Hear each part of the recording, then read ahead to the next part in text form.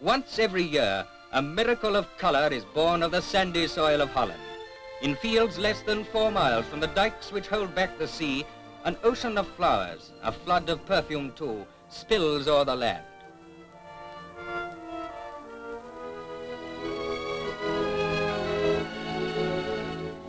It is a sea which gives up a golden harvest, then quickly subsides into green. For in these floral gardens which stretch south from Haarlem, 12 miles to Leiden, no worker would leave a flower to bloom a day beyond its prime. The heads of the flowers are picked as soon as they reach their prime, lest they should rob their bulbs of the food by which they will grow.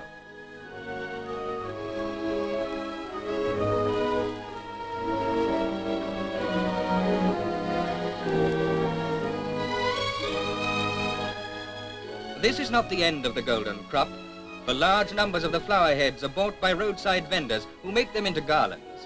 All the proverbial patience of a people skilled with their hands goes into this linking of flower heads with wire.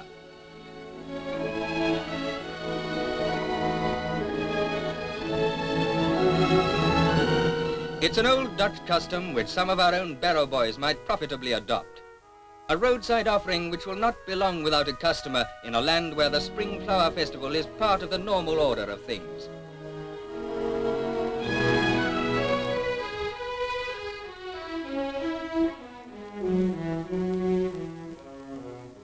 Yes, a friendly old custom, this garlanding, which the Dutch brought home from the East.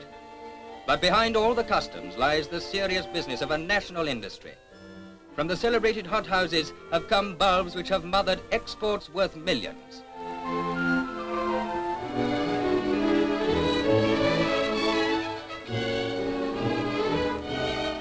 These sample tables are loaded with specimens of 1,000 prize varieties. Soon the bulbs which produce the flowers will be on their way to markets abroad. They are the mid-century display of an industry which dates back 300 years, to days when the first rare bulbs changed hands for £450 apiece.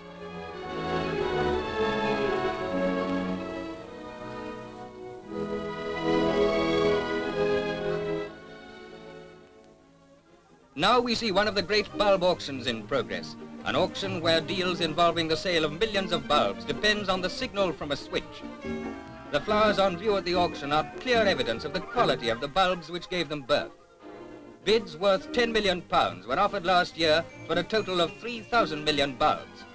But there'd be few bids for cut flowers in Holland.